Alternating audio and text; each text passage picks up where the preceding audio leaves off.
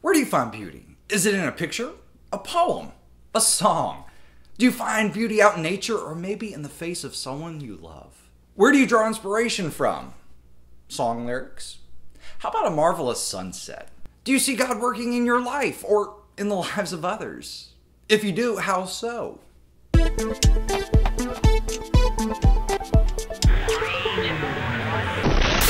Hello world, my name is David Dorn and this is Preposterous, which is not your typical Bible study. And yes, this is a Bible study, but don't let that scare you away. In the movie The Dark Knight, which was the best of the three, the Joker tells Batman in that famous interrogation scene, "You've changed things forever." Now, he was referring to the impact Batman had on the crime mentality of the city, but the same line works for what Jesus did on Easter. In our last episode, we talked about the resurrection, which changed things forever. Jesus reversed the power of death. There is now this massive shift in the nature of things. Sure, there's entropy in the universe, but in the midst of a decaying world, we have this. He will wipe away every tear from their eyes. Death will be no more. There will be no mourning, crying, or pain anymore, for the former things have passed away. Then the one seated on the throne said, "Look, I'm making all things new." I'm making all things new, Jesus says. What we see around us is being made new. It's being transformed into God's initial plan, a world without corruption. It's the kingdom of God breaking into our world. The band Gungor wrote a song with these lyrics. "You make beautiful things. You make beautiful things out of the dust. You make beautiful things. You make beautiful things out of us." I believe the beauty we see is a glimpse of what God is creating, transforming, and restoring. And when I say beauty, I'm not talking about hot or not. I'm referring to the sense of awe you get when you see something. The inspiration you feel when you witness the world. Was there beauty before Jesus died and rose again? Yes, of course.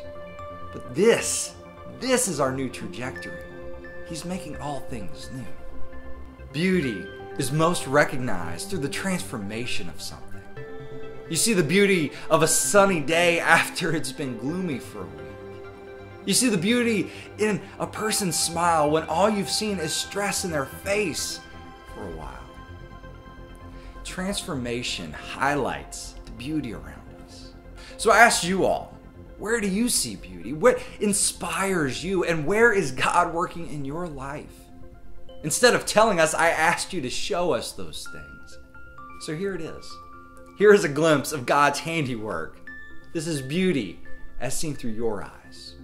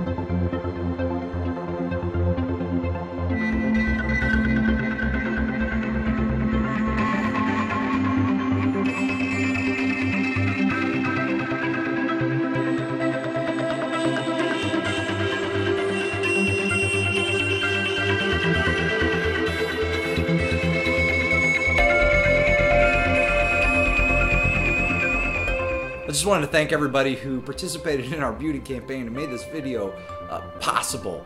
You guys have inspired me. I thank you all. God bless.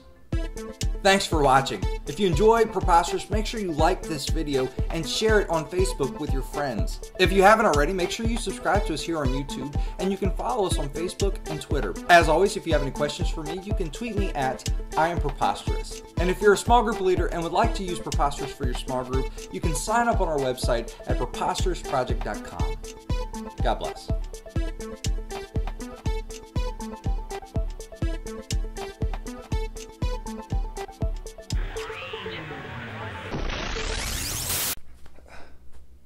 Phew!